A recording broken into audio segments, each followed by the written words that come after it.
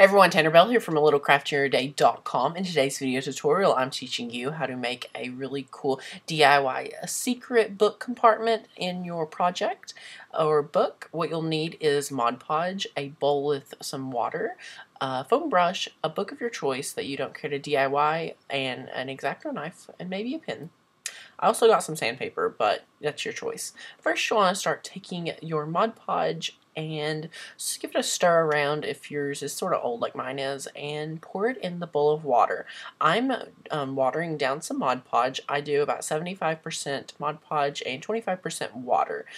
Something like that would do. What we're going to be doing is sealing the book so we can have a compartment in it, and we're using Mod Podge and water. So the water, Mod Podge is really thick, so when you're doing this you want to have it a little bit thinner so it can seep through the pages and keep a nice bond. So after you stir that together, you want to just start putting it on your book. Now I thought I would do a section at a time. I turned out that it dries and sticks a lot quicker than you would imagine. So just stick it all together. Don't do the mistake I did. And make sure you're getting even coverage. Let it seep through. This is a project that you want to use a lot of Mod Podge.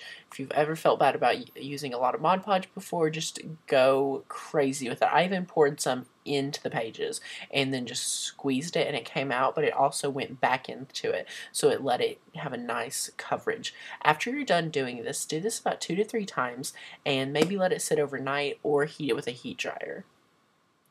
After that, you can wake up the next morning and you can start carving it out. So I just took a pen and traced it. I want to have a large carving where I can put things in it, or you can DIY this, but I want it to be like a secret compartment.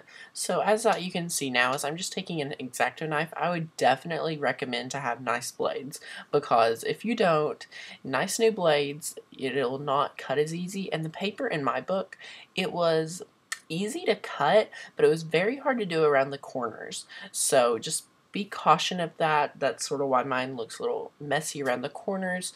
I used about 2 or 3 different blades for different parts of it, like for the corners and then just as the straight lines. And you can sort of see I'm just working with it here. This takes a long time. Just watch a movie, listen to some music, watch some of my videos, either one, and just decide on how deep you want it. I wanted mine pretty deep, so it took me about 2 to 3 hours. I don't even think that. So just keep on doing the same process over and over again, and all these pages will come out. You can DIY these pages, use them on a project. Now you just want to keep on doing this. It's really easy.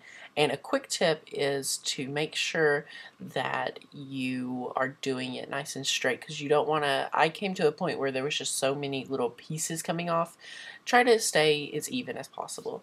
So now after you've done that and you're deep as you want it to be, you can sort of see mine is, I took some sandpaper and sanded it and sort of helped with it, but you can see the edges that it's sort of not as nice. But the book works. My iPhone can fit in it, and that's what I wanted it to be for, just for random things. It was an easy DIY. And then I used tons of the Mod Podge and water consistency in here, and you can, there's never too much of it. So just cover it really nicely. I let this sit here. I then took a piece of wood in the heat. That worked fantastic. I would definitely recommend doing that again, because it worked really nicely and it gave it a nice coverage where you wouldn't have to let it sit overnight. And overall, just let your book sit over on something really heavy for overnight, so the book doesn't want to stay open for the pages that I left. So you can make, if you can notice, I left about 20 pages where they could flip through before they found the secret compartment. That's what I did on mine. You know, you can do whatever you want, but it's really easy and it's super fun. I would love to do this with kids, or I even had fun making this. So you can sort of see the pages and then the compartment. So it's really nice. And now we're going to see it sitting on a bookshelf, and it just blends in, and you can just, that's me, you can just look through it, and for a while you just see random pages, and you can put in your reading and just read, and then there's the secret compartment.